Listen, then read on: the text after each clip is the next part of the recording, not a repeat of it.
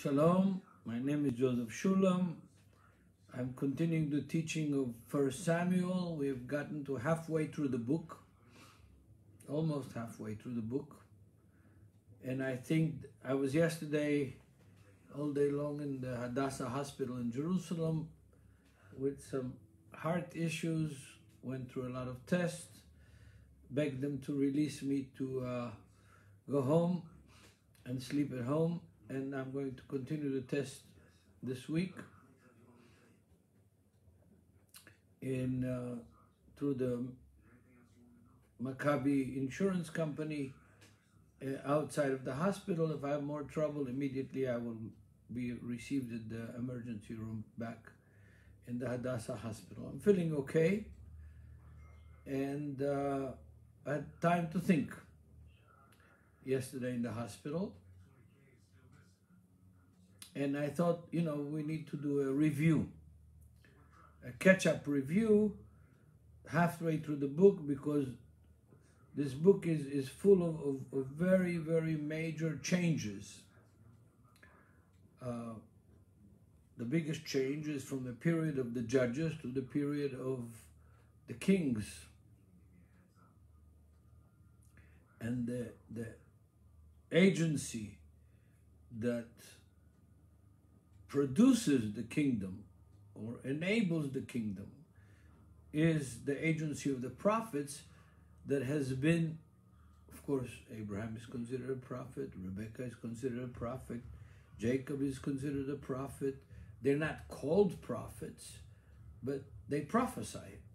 They give blessings that are prophetic, and they receive promises of God that are prophetic. But actual people who are called prophets, whose job, whose main purpose is prophets, starts with Samuel.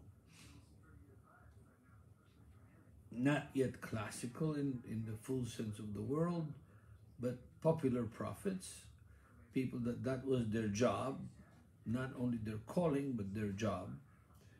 And that's one of the big changes between the period of the judges and so forth. But when we start reading the book of Samuel, we start with a barren woman named Hannah, the wife of Elimelech, who has two wives. One has lots of children, the other one is barren. And Samuel is the product of prayer. Hannah prays fervently in the tabernacle in Shiloh for a son with ecstatic crying and ecstatic behavior. She speaks, she mumbles. Eli, the high priest, thinks that she's drunk too much wine and that she's drunk, and the result of this ecstatic outpouring of her spirit, God answers her prayer and gives her a son. None of the other judges have this kind of birth stories. Some of them, we meet them when they were already adults and working in the fields. The only other judge in the book of Judges that has something similar to that is Samson. His birth is announced by an angel to his mother and to his father in the end. And the reason is because he's an unusual prophet. He's a prophet that doesn't like his job. His calling is he's an unusual judge, excuse me. And he doesn't like his job. He's attracted by the culture of these foreigners, Philistines that came from Crete, from Greece, from the Minoan culture. But most of the other judges, we meet them when they're already old men, grown-up people, so to speak. So why does this book of Samuel, this transitional figure, we are told his birth and the fact that he was dedicated from his birth, from before his birth, to be a servant of God? We're told this because of this major shift from judges to prophets. A shift that will bring a bigger shift from priests and prophets to kings. And that shift is a change of the basic paradigm of the children of Israel that were what's called professionally an Amphictyonian union of loose tribes that compete within themselves but have something in common that ties them together, and that is their faith in one God, in the God of Abraham, Isaac, and Jacob, their forefathers. And even though they are syncretistic, in other words, sometimes they worship the Baal and the Asherah and God at the same time, they're, not fully grounded into the monotheistic idea. And they have to become a united kingdom under a king. And so Samuel is dedicated by God through his mother to the service of God from his birth, but he's raised in the tabernacle in Shiloh, and Eli, the last of these high priests in Shiloh, has children who are corrupt, and God punishes his children, his family, and he dies, I would say, out of grief, out of sorrow, out of old age, out of sickness, whatever it is, he dies. And Samuel understands that the main thing that God wants is not the temple worship, the tabernacle worship, but he wants the people to have a heart, to be united, to love each other, to love God, to serve God not in a syncretistic way like an idol. It's possible to serve the true God, creator of the universe, and make an idol out of him. It's possible to believe in Yeshua, in his divinity, his messiahship, his mission, his disciples, his kingdom, and make an idol out of him. It's very possible, and that's what the majority of what we see in the Christian world, that's what it is. It is an idealization, making into an idol of the Son of God, of the Jew from Nazareth that died on a Roman cross, resurrected after 3 days. Most of the Christian world worships him as if they worship Zeus or Apollo or one of the other Greco-Roman gods, or Prometheus, the son of Zeus, that brought salvation, gave the secret of life to humanity, and then was persecuted by his father, punished, strapped on a rock to suffer for the rest of eternity. So all these things are in the kernel, in the seed of the book of Samuel.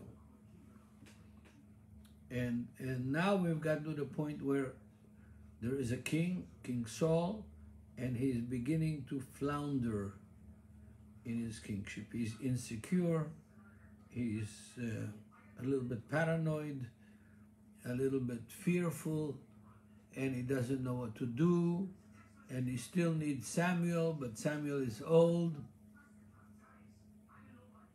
not capable of leading very much. So we're at this point, so I want to review. Okay. The scene changes. Samuel is a prophet. That's his job. He's in Ramah, outside of Jerusalem, maybe 13 miles, and his center there is not far from where his parents lived and not far from where his parents had their home. And he's left Shiloh. The ark is not there anymore. It's in the house of Obed-Edom in Kiryat Yarim, which is also not very far from Ramah, and it's also not very far from Jerusalem. And right now there is a major dig done by the University of Tel Aviv and by a French university in Kiryat Yarim. Fantastic things are being discovered there, and big controversies, archaeological controversies are being perpetrated there at Kiryat Yarim right now. But back to Samuel. Samuel crowns Saul.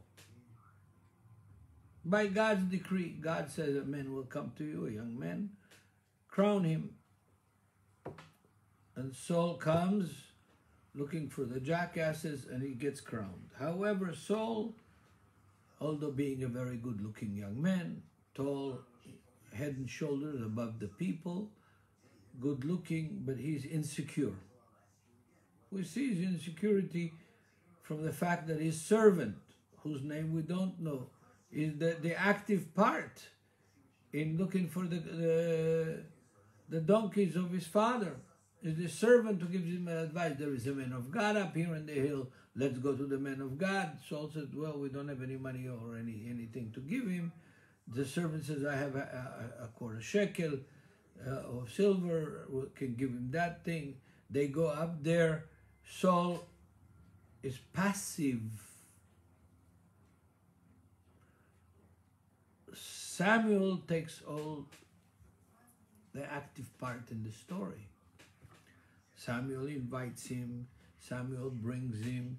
Samuel takes him up on the roof and anoints him privately, without the servant being there. Just Samuel and Saul are being together on the roof, and he anoints him there with oil and says, now you're a king. What does Saul do?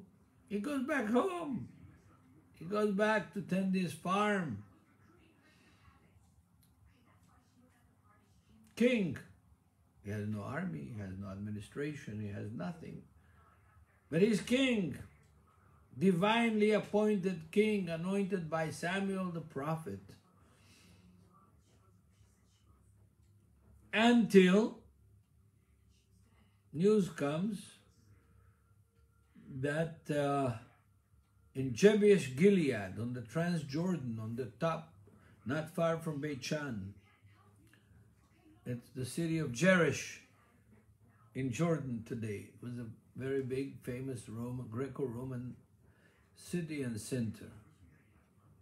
And news comes that the people of Jerish are being threatened by their enemies, by the Midianites, by the Ammonites, by the Ammonites, that they will give them a possibility of surviving and being under them, being conquered by them, by the Ammonites, on condition that each man, his right eye will be plucked out.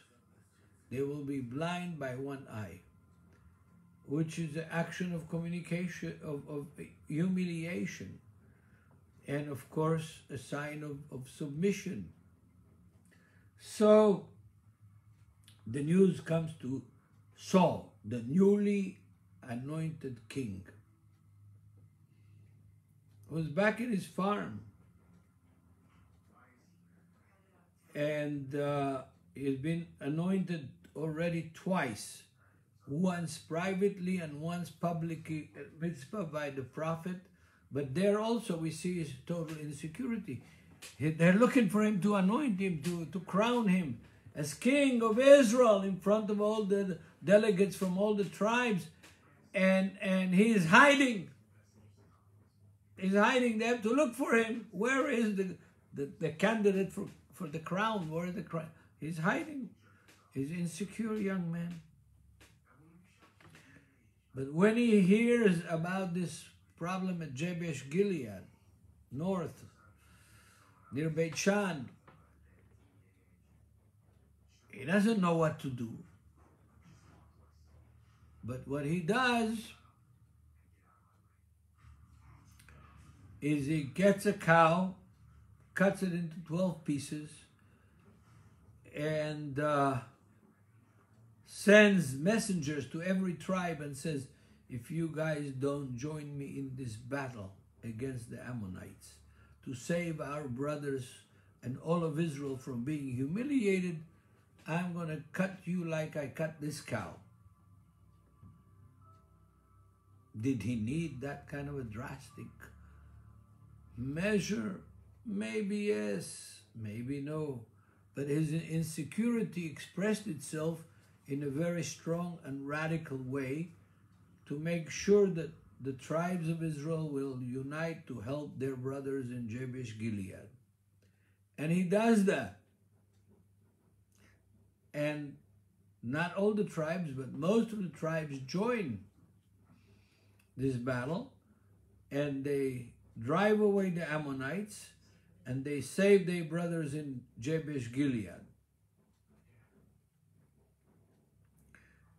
And this was the first big national action that Saul takes out of his insecurity, but why shouldn't he be insecure? There has never been a king in Israel before. He's the first. He doesn't have a backlog, a history of how kings should behave. He doesn't have a backlog or history of how kings should unite the people. But he takes this radical action. He cuts the cow to 12 pieces. He sends them to all the tribes by messengers, and he threatens them. He threatened them, if you don't join, I'm going to cut you up. Not that he have a possibility of doing it. You could call it a bluff when you talk about poker playing. He bluffs them. But they understand that their brothers across the Jordan in Jabesh Gilead are in trouble. And if the enemy of Israel, the Ammonites, the Midianites, the Moabites, the Edomites, the Girgashites, the Perizzites, the Jebusites, if their brothers see that one of their tribes and one of the big cities, Jabesh Gilead, is humiliated and nobody does anything about it, the whole Amphictyonian union of the tribes of Israel will, boom, fall apart. I don't think they joined the battle against the Ammonites because they were afraid of King Saul that cut up a cow and sent them the piece of beef. I don't think that that was the real motivation. The real motivation was, we are a part of a whole. We are a part of a body called Israel. And even though each one of us has his territory, and each one of us has his history, and each one of us has his own, forefathers, his own genealogy. From the days of Jacob, our forefather, we have some degree of responsibility toward each other. And here, I'm shifting the book of Samuel and bringing it today.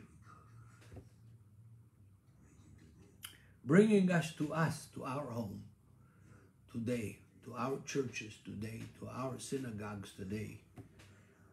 We're also a kind of union, whether we like it or not. even if we don't realize that we are a union, an Amphictyonian union, a loose tribal relationship that has a common root, a common history.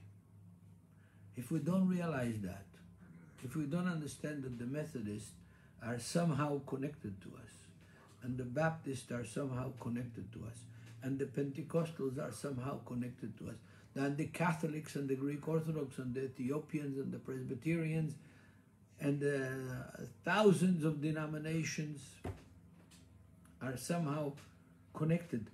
We have a common root. If we don't realize that, and if somebody as a leader doesn't get up, even though he may be insecure, he may be unpopular, he may be untrained, he may be somebody that God touches, does something radical. Look at our period of the corona. We're under attack. I think we're under attack from God himself, who says, you guys got to get it together. You've got to see that you're a part of the same root, same history.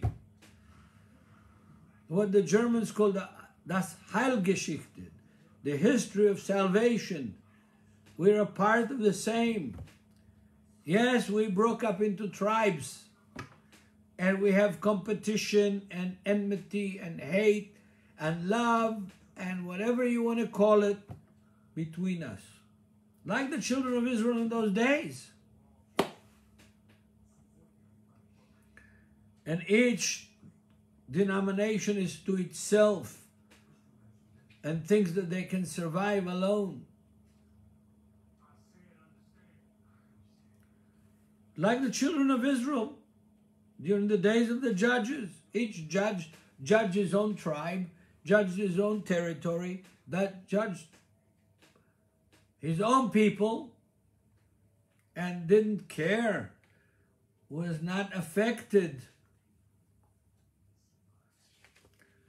by what's happening in the other tribe, their neighboring tribes. This is the first time that King Saul, that is inexperienced, young, insecure, takes action, cuts up a cow and says, hey folks, if logic and love and good reason doesn't make you come to the aid of your brothers in Jabesh Gilead, then I am going to cut you. Who are you? They could have said, you're bluffing us. You don't have an army. You don't have an administration. You have nothing. What are you scaring us for? No. But that action of that young man's soul moves them to understand we have a common responsibility. We have a common root. We have a common relationship. I don't care if you live in Japan or in China or in Honolulu or in Australia or New Zealand or Antarctica or Norway and Finland at the North Pole. I don't care if you're speaking Russian or Arabic. But because we believe in the same God and in the same Messiah, we have something in common, and we better unite to help our brothers who are in need. That was King Saul's first real royal action. And he succeeds. This Mr. Nobody that was hiding when they were crowning him in Mizpah succeeds. And they saved their brothers at Jabesh Gilead from becoming blind with one eye. And they unite to some degree, at least some degree, realizing we are a nation and we have one king over this nation. We can criticize, we can ignore, but the final outcome is we are a nation. We are one. A big transition problem from judges to priests to prophet to king. That is the transition, and that's where we are now. Where we are now is that after the victory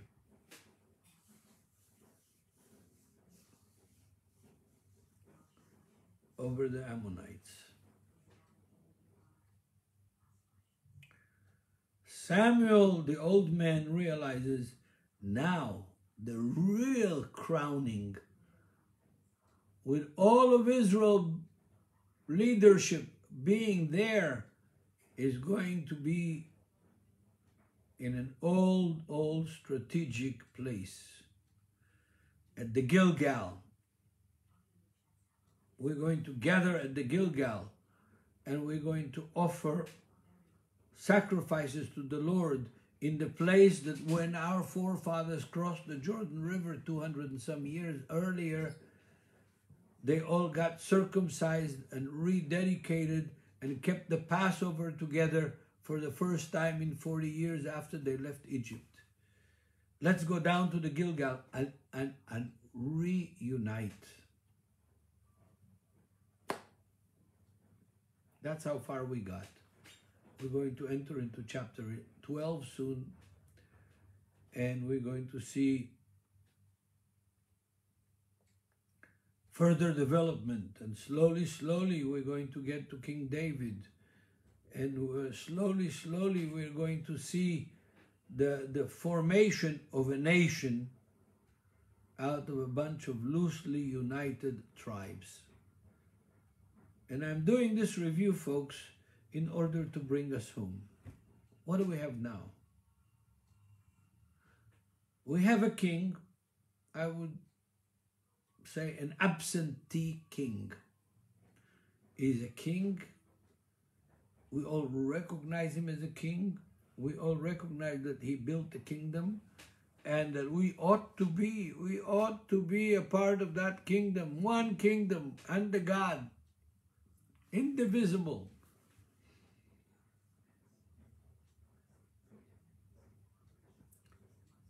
In which we all trust in God in spite of what is written on the dollar or what used to be written on the dollar bill.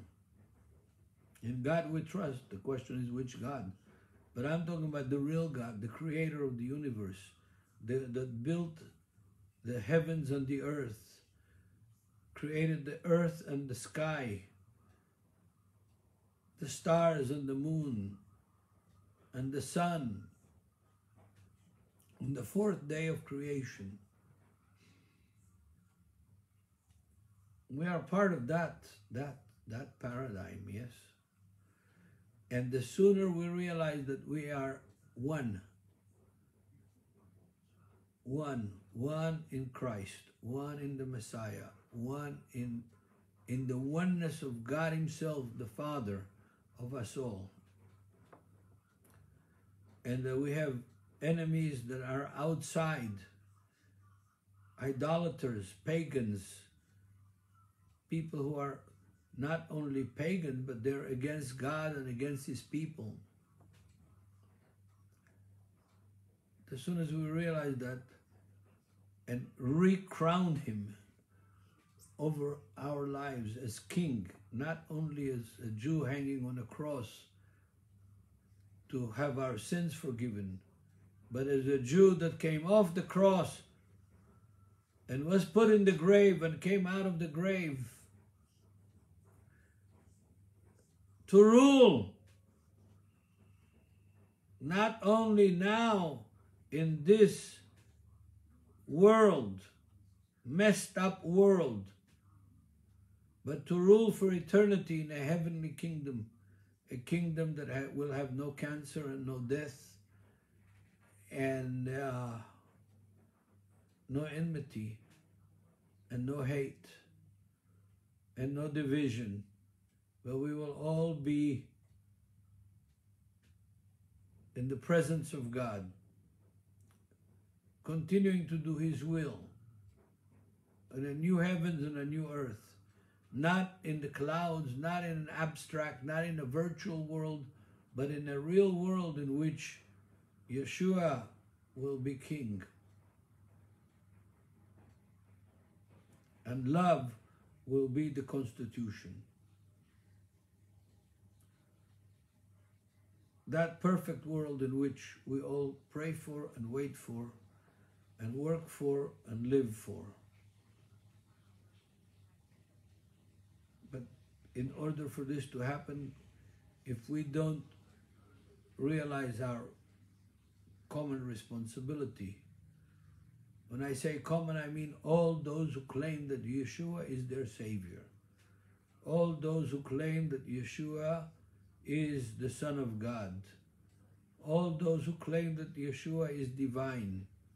All those who claim that God's revelation is from Genesis from the book of Genesis 1:1 to the end of the book of Revelation, and that the eternal plan for mankind is drawn out there in detailed enough for us to start implementing it. Yep. So that's the paradigm of the half of the book of Samuel. We're entering now into another shift. Another shift. Another change that God wants to reveal to us through the story of Samuel, Saul, and King David, and a shift that is not easy. There is moments of joy in it, and there are moments of great sadness in it. But again, it's a revelation of our human frailty, our human weaknesses in relationship and in respect to God's love and God's grace and God's provision and care for His children, even under the conditions of imperfection in our lives, in our behaviors, and in our existence as Homo sapiens, as human, intelligent beings created by God Himself. So God bless all of you soon. Today I'm going to get back maybe in an hour and continue from chapter 11 and 12 of the book of 1 Samuel. God bless all of you. You can react and write and ask questions through the webpage of Netivyah.org, or if you know my email or the office's email, you're welcome. God bless you all.